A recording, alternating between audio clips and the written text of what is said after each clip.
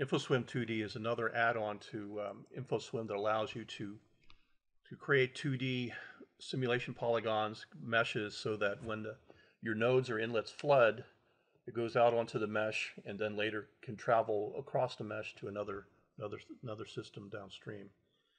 Like all of InfoSWM, it comes in as an extension to ArcMap, and it has a variety of layers. So for example, when you make a mesh, you can open the attribute table and you can see what the mesh features are. When you run it as an add-on to the solution. So you come over here to 2D, enable it. You have different simulation tolerances for 2D. And what will happen is it'll basically create the mesh on the fly, run the 1D to 2D connection, and then give you the output. When you get the output along with the 1D SWM5 like output, you also get a 2D modeling report, which tells you how much flow was happening in your model and when things were happening in the 2D element.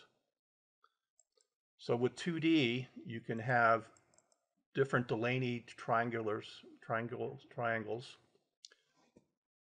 And the way you connect it is to use the InfoSWM attribute browser. And in each node, you can have an option of having 2D, have a surface HEC22 inlet, or some other feature. So it's pretty simple to set up. You just need a background project elevation map or elevation data, and you could then go through the different features. So for example, you could create a 2D polygon, either a mesh polygon or a simulation polygon. We use features similar to SWM5. So what happens when a 2D inlet floods is it goes through an orifice in a weir that connects the SWM5 outfall to a 2D mesh. So that's a little bit about the InfoSWM 2D add-on.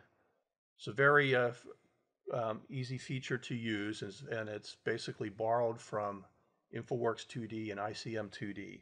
So it has the same kind of features. So thank you for listening to this, and I hope that you enjoy InfoSWM 2D, which allows you to do better surface modeling of flooding on streets and adjacent to the streets.